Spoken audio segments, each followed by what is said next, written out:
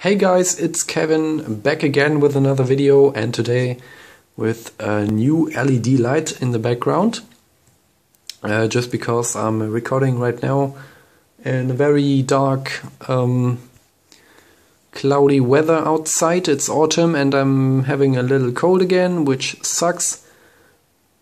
Massive ass.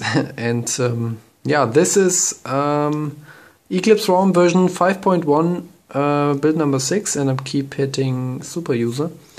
Android version 4.3, which is the best thing about it. And another good thing is that it's available for Verizon wireless models such as XT912 and also the international version, which I'm having here, which is XT910, of course, the UMTS model, and you can flash it on both, and I will give you the link in the description, and like always, and you can search your device number there. And let's begin with the status bar, which is fully customizable, of course, and it has almost the same customization features as AOKP, like status bar, just in the interface section, which allows day of the week and stuff like other AOKP things. Battery bar location, of course, top of nav bar, and this has not worked. Battery status style percentage, which I have right now, and also the circle thing, which is also very cool. But I keep percentage, battery bar style. Eclipse mode is on right now. You can also disable it and get the blue holo style. You cannot see this that good in the video, but Eclipse mode changes everything to black. Man, this is some buggy feature here. But it works. After reboot, of course, it's always set as a black background and yeah, blacked out ROM. C-Lock from CyanogenMod, which is also available in the Play Store as a Cronus widget. You get it in this ROM. Digital clock. And yeah, it looks like this. You know it, and you get a camera. When you have inserted an external SD, you of course get all the 4.3 features from the camera. Clock widget, all the settings are there, and you can customize your Trebuchet launcher 1.1, 1.0.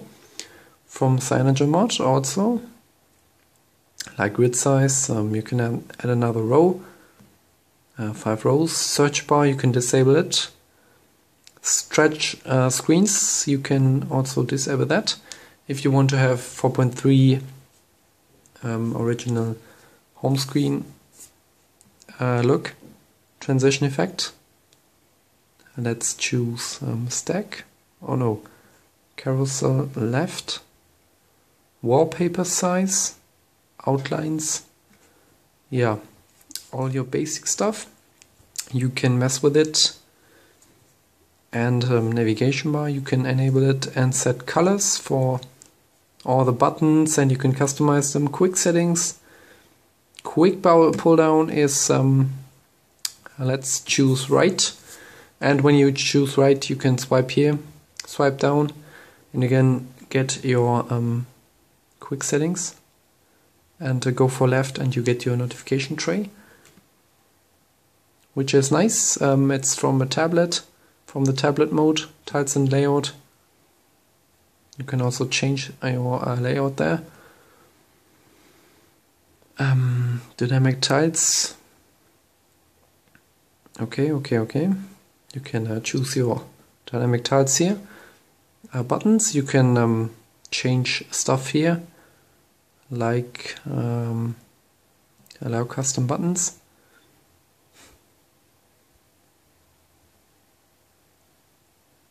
Oh yeah, home button, menu button, search button. So you can also go for voice search here when you press it once. So Google Now will open when you have set it up, which I don't in this video. And your lock screen targets, for example, to the top, you can always go for Google. So that's really cool. Just hit save. And power widgets, you can enable that, but that's also part of CyanogenMod, and you have your quick settings here. So there's no point, I guess, to enable that, but it's always up to you. And yeah, don't want to oh yeah, that effect is very nice. And let's end this video, but I want to show you wallpapers, which are just the 4.3 wallpapers you already know. And I don't want to get that long video here, not 10 minutes or so, because customization is the same as CyanogenMod and AOKP, and it's a nice ROM, it's fast and smooth. I recommend you to use AOKP if you want, because it has another feature which is called animations, and it's a little bit more fluid. So yeah, a nice 4.3 ROM here. Check it out. Maybe you want to try it and install it in SafeStrap as your third ROM or second ROM. If you want to, give me a like and subscribe to my channel, and I will see you in the next one. Have a great day, guys. Bye.